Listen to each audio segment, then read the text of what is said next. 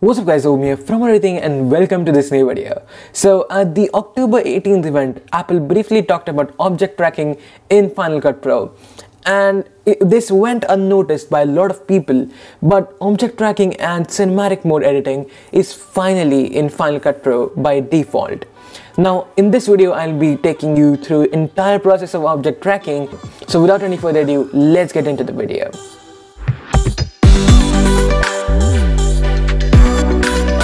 Alright, let's talk about object tracking. I'll start off with making a new library. Now let's make a new project and name it object tracking. Let's keep the resolution to 4K and 4096 to 2048 and 30 FPS. That should be fine. Let's click OK. Let me just drag this video into the timeline. I've recorded this specifically for this. And let's just resize this to fit the 2:1 aspect ratio we chose. And if you notice something about this video is that I've always kept this part with the text in frame, and that's for a reason. And as you can see, as the video progresses, it always remains in frame. That's because we are going to be tracking that part of the video.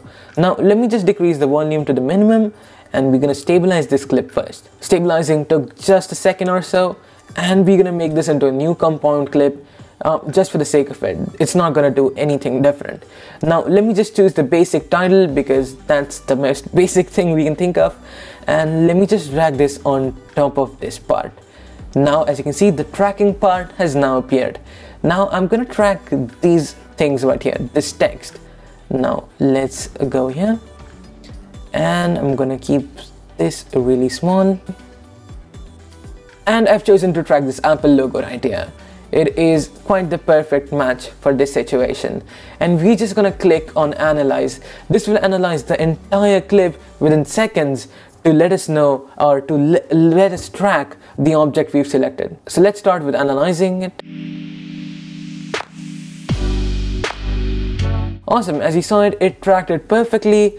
Now we can write the title as Apple Pencil. Now let's go to bold and let's just keep it right here. Let's rotate this a little bit, and I think this looks fine. It might not look the best rotated. Maybe we'll keep it a bit high up there. Now let's click on play. As you can see, the Apple Pencil text is now levitating above the Apple Pencil, and it is in tracked motion. Now this is a little bit of an extra part. Let's cut that off. But yeah, overall this works flawlessly. As you can see, it is being tracked, and as far as I can tell, this is better than other softwares I've tried, like DaVinci Resolve. It is way better than the inbuilt tracking in DaVinci Resolve, even if this is just first generation. It's taking full advantage of the M1 chip and all the machine learning that is in here.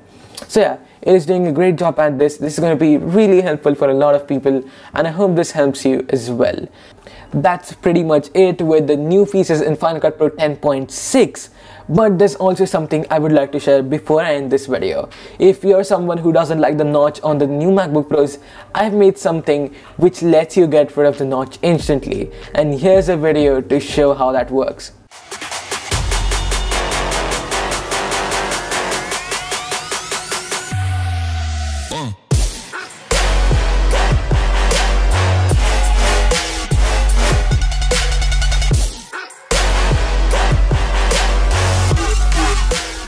This shortcut is available on my website, so make sure you go check it out. And thank you so much for watching, and I'll see you in the next one.